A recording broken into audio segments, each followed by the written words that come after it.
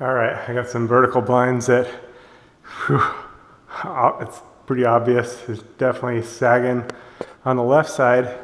Now, sometimes as long as these are mounted in the studs, what you can do is push up on the bracket itself on one side and maybe down on the other side.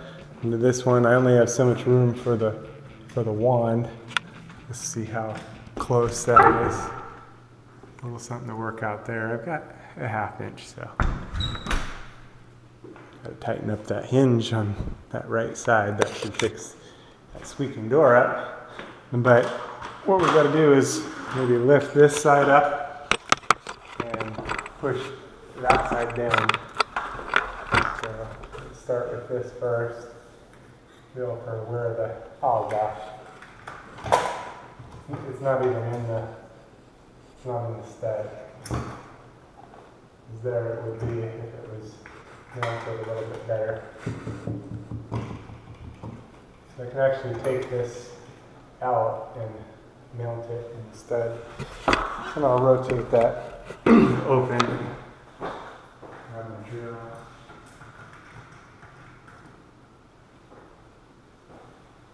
While I'm there, I'm going to make sure the other ones are mounted securely. That straightened it up quite a bit, so. I got my drill, and I just have a short drill bit, but what I'll do is use my screwdriver, take my screwdriver off. It'll give me an extension on the drill. It's just a cheap drill, so what I'll do is, probably before I do that, take my drill back off here. And I gotta release it from the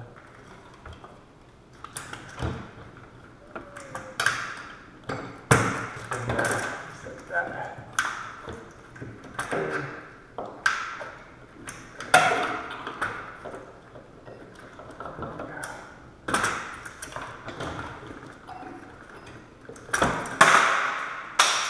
Whoops. All right, released.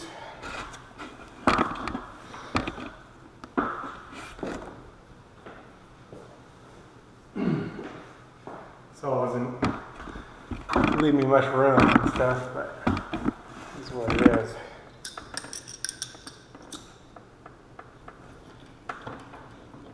Perhaps.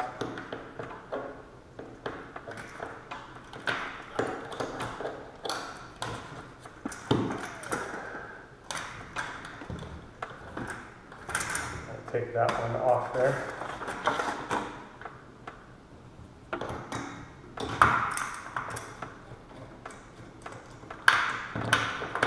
Not in the stud, so it's not really biting anything. So there we go. Okay. Now we're going to flip this around. Here I've got the stud, so it looks like that'll be nice and straight. So slip that back on my drill.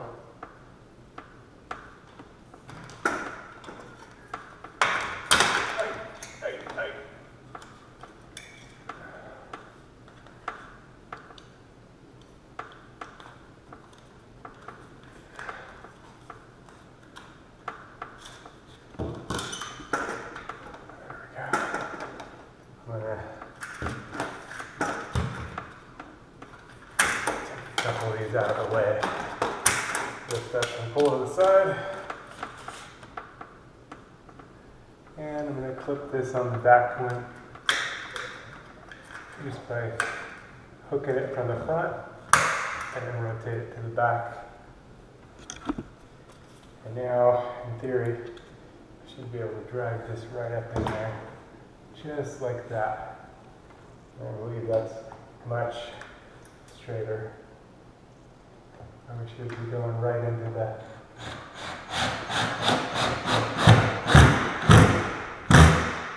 stud, right where we want it.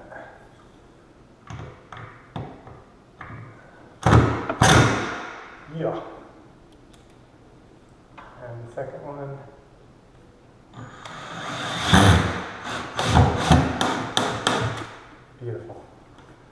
And now when they're good and strong, I can take the blind slats, those back down, up and in.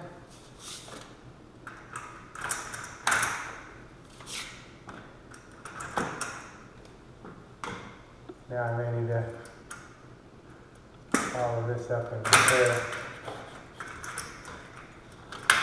those deals, but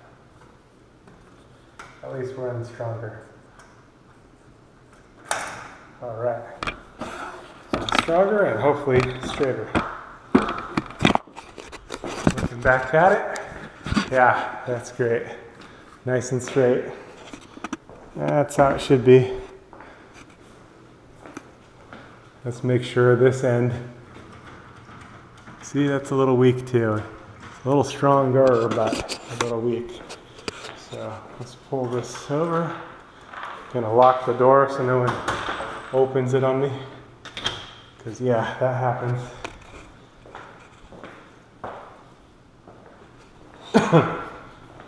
Let's open this side, we can just open a bit. And we can see if that, make sure that deal's in the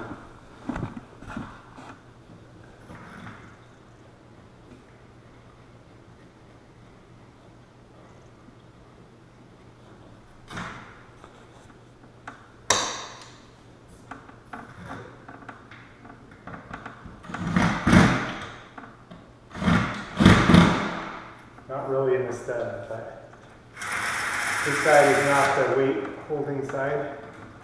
The other side is, so it's more critical. And the center bracket is in the wood beam. And if it does come loose, you can always use a molly. Put a molly in there. Or can reposition it. This side, which is right there. And right there. You hear the nice solid difference. Hollow. Solid. Solid. It's about 16 inches. Anyway, done deal. Blinds are fixed.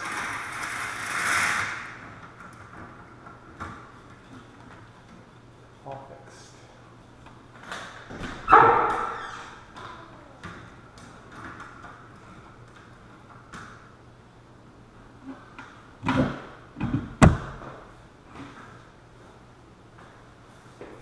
As I'm editing the video, I can see on the top left side I need to get back up there and fix the valance. I somehow missed that when I was there.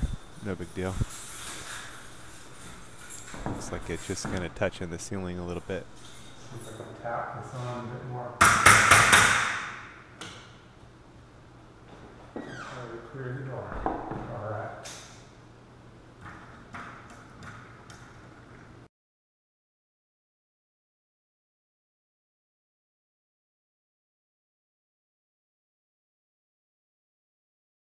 For a much more in-depth article and more information on vertical blinds, just Google Ultimate Vertical Blinds Repair List.